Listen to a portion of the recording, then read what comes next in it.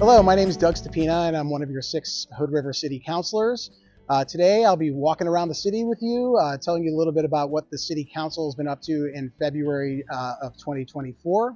And we're going to be able to look at the signalization of 2nd and Oak. We're going to look at some rocks and how those rocks need to be cleaned up from the street.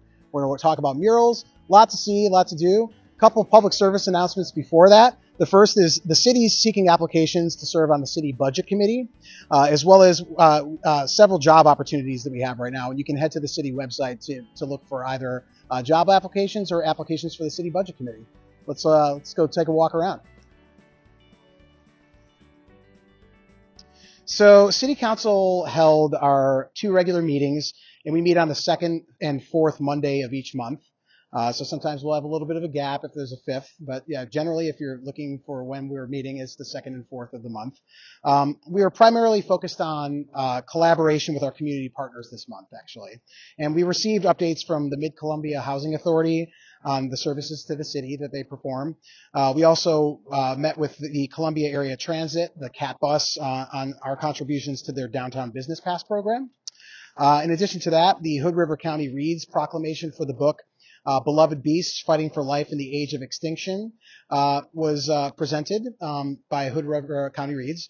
And the Lions Club fee waiver was brought forth for the families in the park. So the city wants to really encourage and promote community, and that's a good place where a lot of our community members gather, and we've waived the fee for the park. And Lions Club does a lot of great things, and as I'm sure you can look around the city, they contribute a lot to things like parks in the city as well.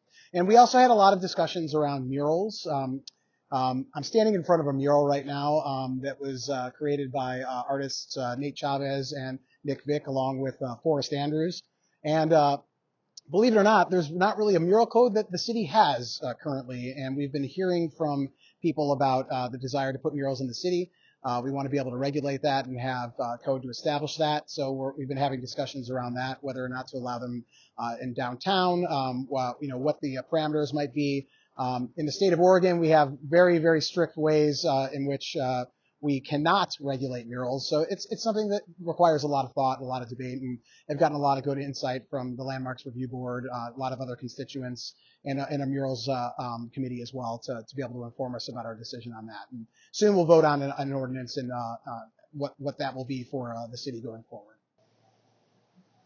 All right, so I'm holding in my hand here some red rock. I grew up in the state of Illinois where they salt the streets. We're lucky in Oregon to not be throwing down lots of hazardous chemicals on our streets. It's bad for vehicles, it's bad for the environment, etc. But we do have to clean this up. So that's something that is the responsibility of all the business owners, all the residents of the city of Hood River. If you see this red rock or this black rock in front of your residence, in front of your business, please sweep it into the streets. We've actually had a lot of community volunteers come out and do some of this. We've had the city in some capacities clearing some areas, but really need the entirety of the city to really work to sweep this into the streets so that we can clean it up. And then for the next event, we're not throwing rock on top of rock. So as you can see, construction has begun on the signalization of 2nd and Oak Street. Standing currently right amongst all the barricades. Want to remind everybody that it is accessible for people to walk through here, pedestrians, etc. The businesses are open, and in some of the areas that we have closed down here, there is the ability for cars to come in to park. So it's all labeled as such on some of the barricades.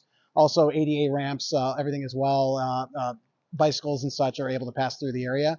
So we're anticipating that this will take until about Memorial Day and have it wrapped up by then.